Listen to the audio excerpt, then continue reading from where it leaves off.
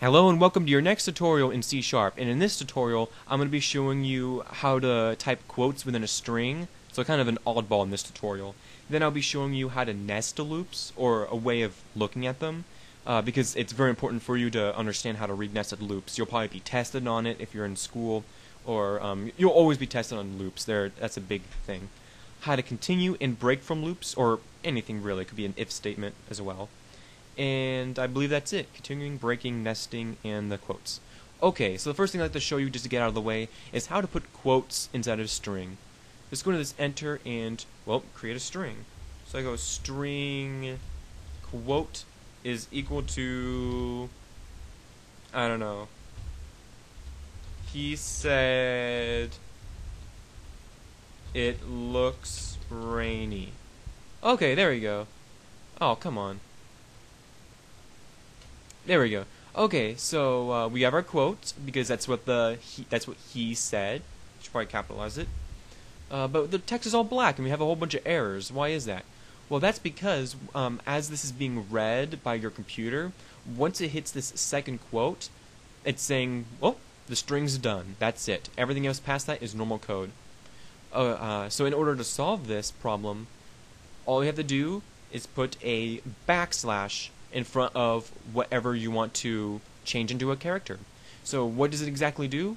Well, what the backslash does is it treats whatever the following item is, so that's the or whatever that following character is, as a string.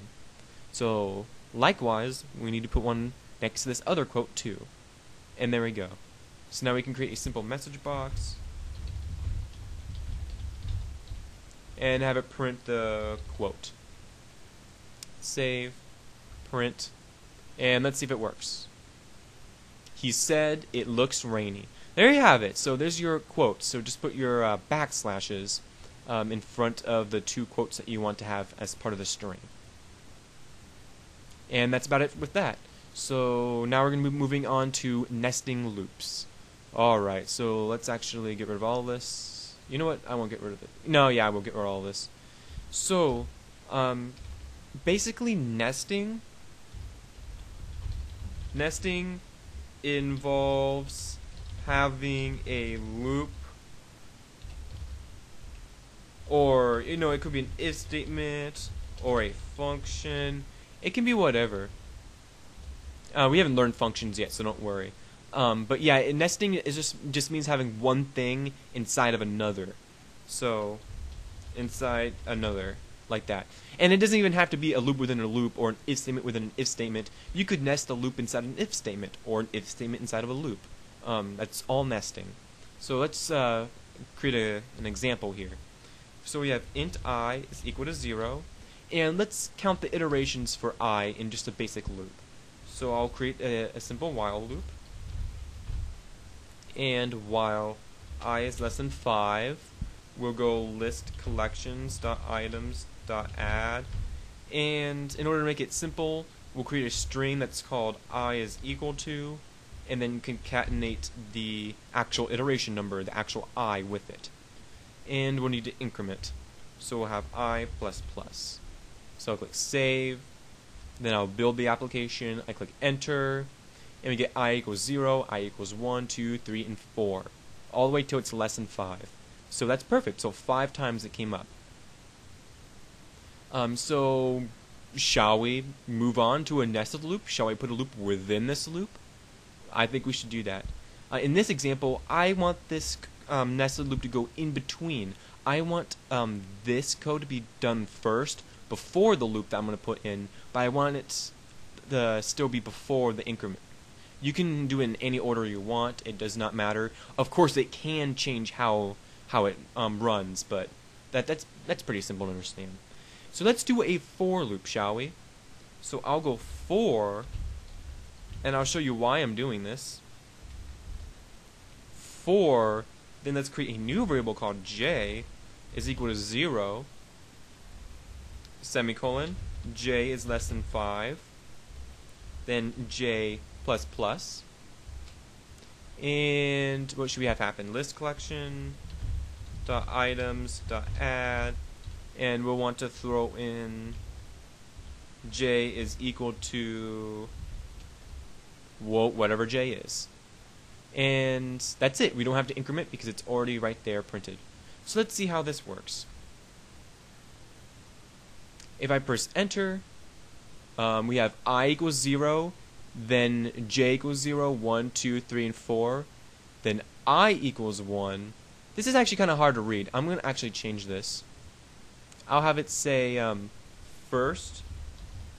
So this will represent the first loop, and this will represent the second. How about that? Because that was actually kind of hard to read, wasn't it? There we go. So first equals 0, then we have a whole bunch of seconds, then the first again, then a whole bunch of seconds. So what's going on here? How is this working? Well, how this is working is we set I equal to 0, then we went into this while loop while I is less than 5. So the first thing it did was print the first equals 0, which it did.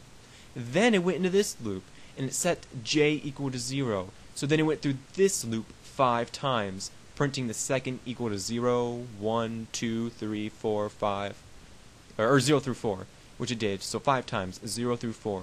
Then once it was done, it left, then incremented I by 1, then went back into this loop to the beginning again. So we got the I is now 1, so now 1 is less than 5. So basically it does this whole thing 5 times. So we should have 5 firsts and 5 sets of 5 seconds. So we have 1 group, 2 second group, 3rd group, 4th group, and 5th group.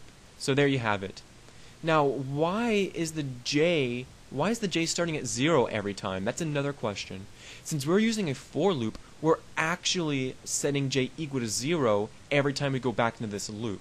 If we made this a while loop right here, then j would never have been set back to 0 once it first went into that loop again. Because when we went into the second iteration of this while loop, and then we hit the for again, it automatically set j back to 0. It would not have happened if we used a while loop. If we used a while loop, then you would have to manually, outside it, set j equal to 0. You would have to do that. So bear that in mind. Also bear in mind, if you used a while loop there, or do while, you'd have to declare j up here. So bear that in mind. So let's learn how to continue and break. What is the difference between continuing and breaking? So the continue, what that does is stops execution for that one iteration. Okay, that makes sense, right? So let's do an example of a continue in the nested loop. So if, and then we have a little curly brace here. So let's say if j is equal to 2, let's continue. Let's see what that does. Do you know what that does? I don't know. Let's find out. Let's just mess with these keywords till we find out. Press enter, and we get first equals 0, looks the same. 0, 1, 3, 4? Wait, what happened to the 2?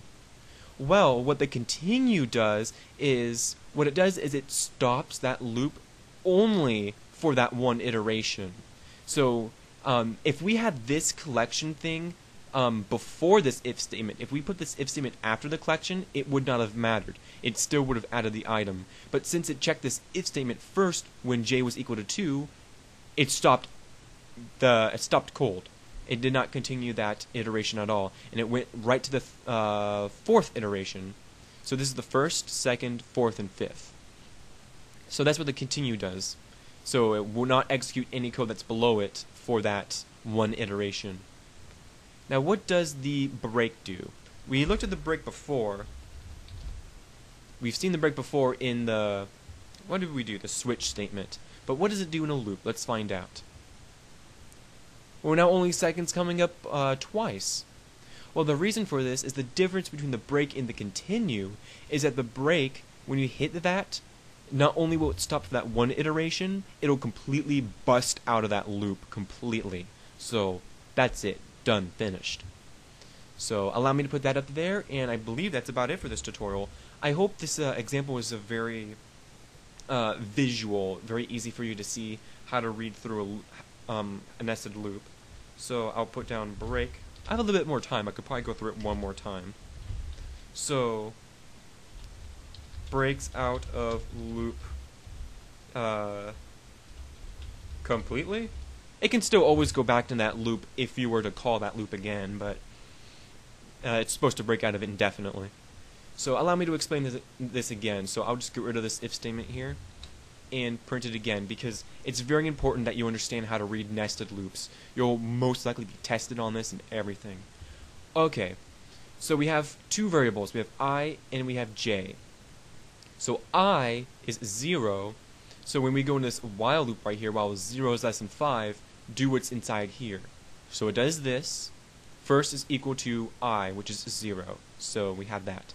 Then the next piece of code inside this while loop is this for loop, where it sets j equal to 0, and while j is less than 5, print j, which it does 5 times. Then it leaves that loop and then increments that I by 1, then starts right back at the beginning. What do you think will happen if we make this a while loop instead? So if we go while j is less than 5, I'll cut this. So while j is less than 5, I'll print j++ there, and I go int j is equal to 0. I actually want to show you the difference. Semicolon.